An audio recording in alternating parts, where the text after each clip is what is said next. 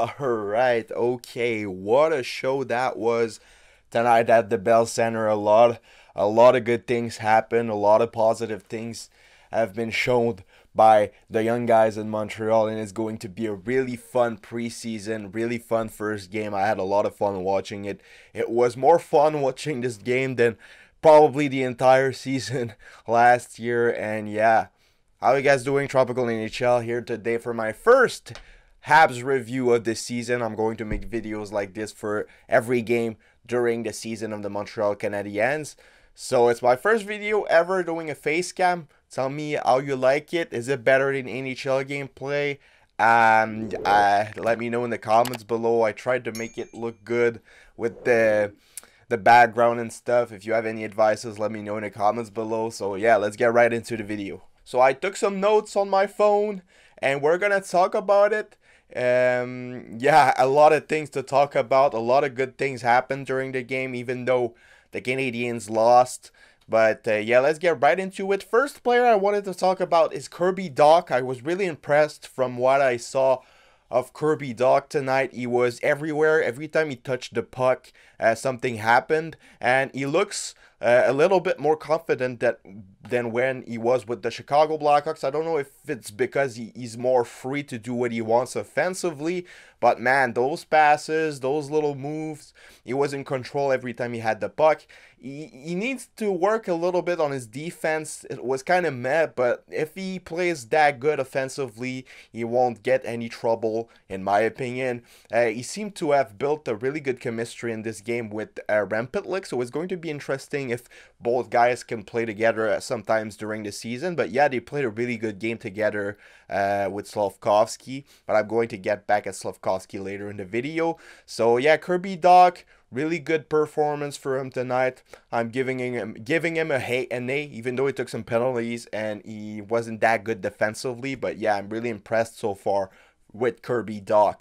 Another player I wanted to talk about is Kaiden Guhle, because I was really impressed. I knew that Kaiden Guhle was going to be good, but like, I remember watching him last year at camp, and he was really solid defensively, but man, that extra year in junior made him even better, man. He is now both good in offense and in defense. The guy was legit everywhere, and the pairing he was forming with Jordan Harris was really, really solid as well defensively. He struggled a little bit at the end of the game with the passes. Maybe it was the nervosity or just like the pressure getting to him, but I'm sure he's going to do really fine playing on the right side. And Kaiden Guhle, man, he's better offensively than I thought he was going to be. I thought he was more of a shutdown defenseman, but he skates really well and he has good IQ.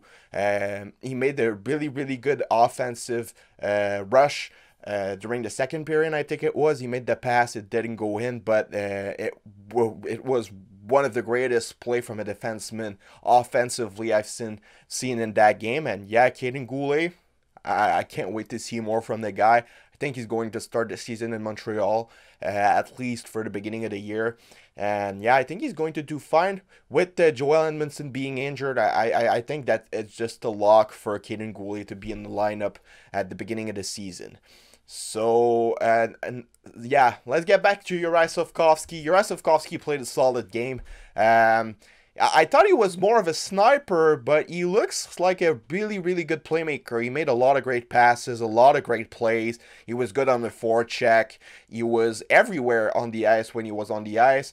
He took a dumb penalty, but let's be honest, Nico Daws kind of went into it. But yeah, Slafkovsky, really decent game. Nothing special, but like I said, he's going to get better as time passes, so expect him to be better next game he plays. But really, really solid game for Juraj Slafkovsky for his first game in the National Hockey League.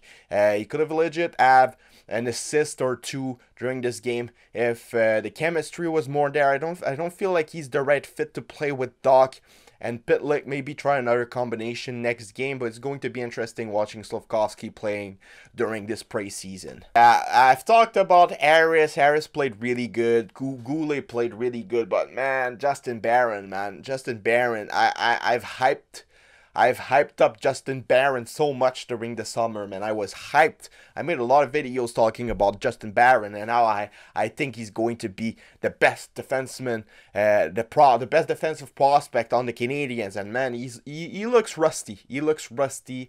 He doesn't look confident. He looks shaky.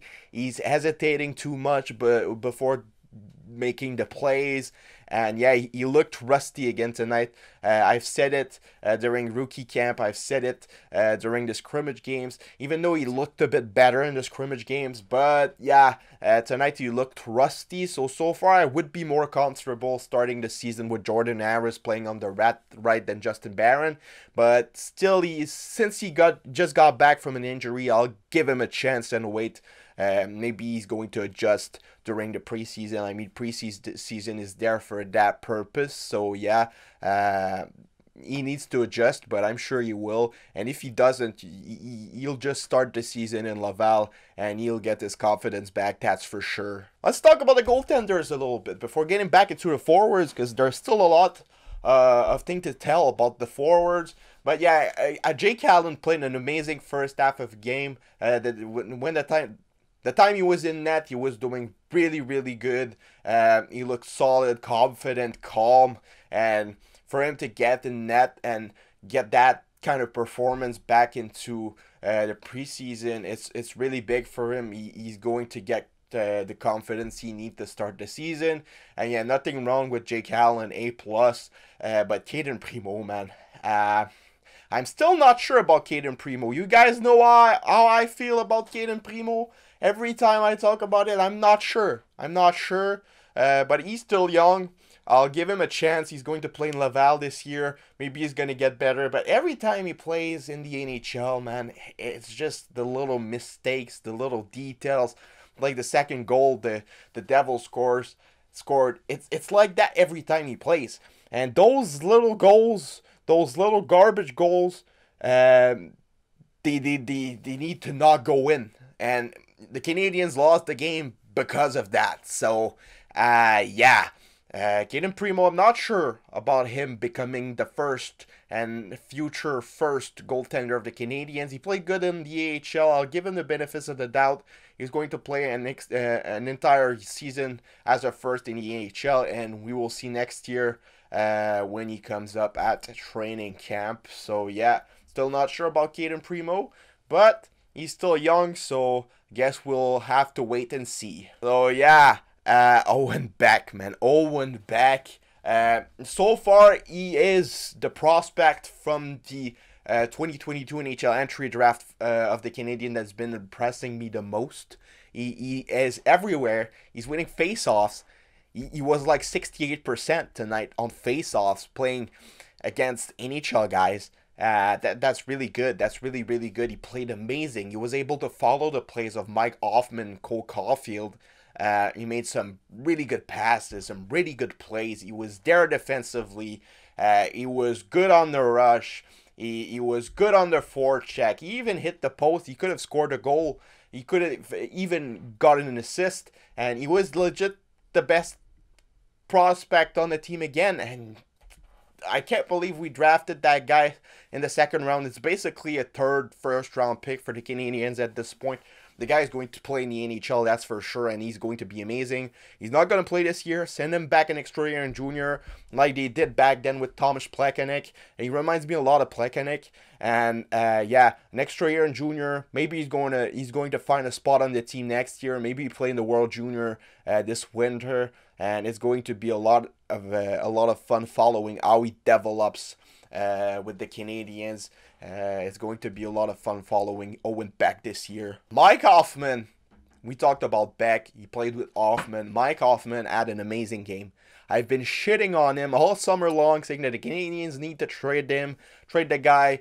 He's the extra forward. We don't need him. Trade him for a bag of pucks. He played an amazing game. And if he's going to play like that the entire year, I have nothing against playing him on the first line with Suzuki and Caulfield. If he's going to play like that, the guy was everywhere. He was forechecking, he was backing. It was the first time I've seen Hoffman play like that with the Canadiens. He was everywhere, and if he's going to play like that, I have nothing against playing him on the first line.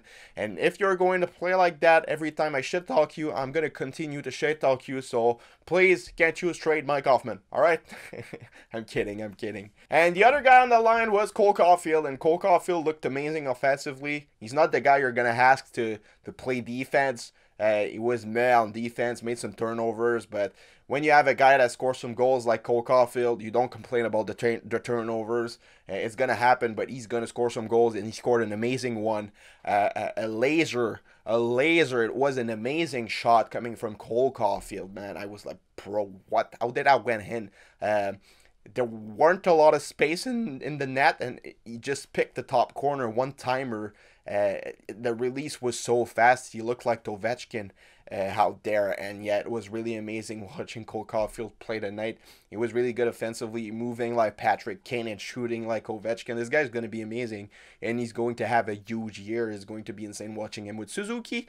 And the latest player I wanted to talk about, the guy that's been impressing me the most tonight is Michael Matheson, man. Michael Matheson. He said it a lot of times this summer that he was going to have a lot of more opportunities playing in Montreal, a lot of more space, since he's going to be like the top guy on defense, and he won't be behind Christopher Letang. And tonight he showed it. He showed it really well. The guy was everywhere, playing defensively, playing offensively. He had some good scoring chances. He made some good passes. He back-checked really well. He was solid on defense. The guy was the best player on the ice tonight. Legit, he was the best player on the ice tonight. And if he's going to play like that the entire year, he's going to make us forget about Jeff Petrie really fast, because he can bring some offense, and he's really solid defensively. So A+++ for Michael Matheson tonight, and I can't wait to see more from him. So yeah, let me know what you guys think about what I said. Let me know your opinions about the games, about the players. We're going to be back tomorrow for some new videos talking about the Canadiens, and we're going to make some Habs reviews every day, every game, and it's going to be a lot of fun. Next game, I can't wait to see. Probably Arbor is going to play. Dodanov's gonna play. It's going to be really interesting to watch. So yeah, it's been your boy Tropical NHL, and I'll see y'all later for another video. Bye bye.